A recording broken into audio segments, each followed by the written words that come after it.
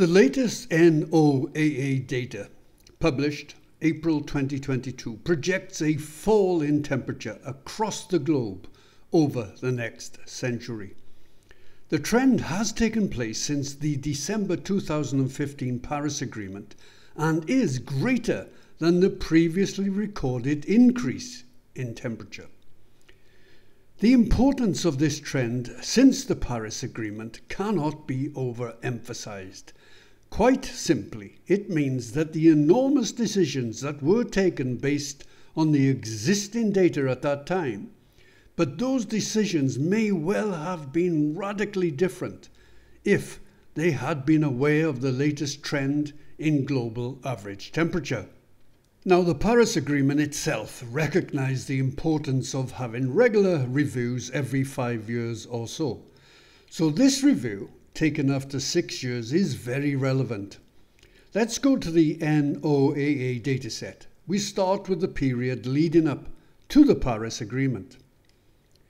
This NOAA graph shows the global average temperature anomalies from 1880 to December 2015.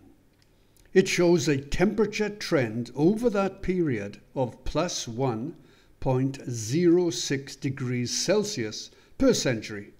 This was known to the members of the Paris Agreement. What they did not know was what happened next from January 2016 right up to March 2022.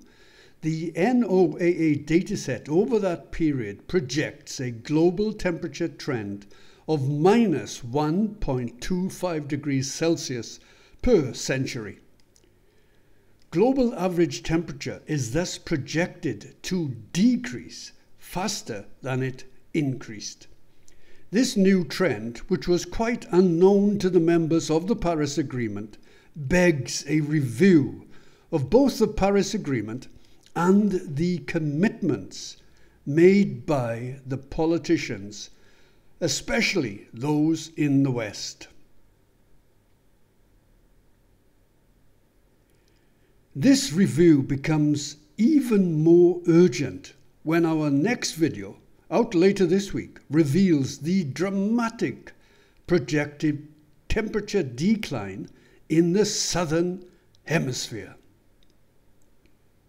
This community combines the topics of climate change, COVID-19 and the New World Order. If you would like to join our community, you can find us on locals.com. The New World Order. This link will take you directly to our site.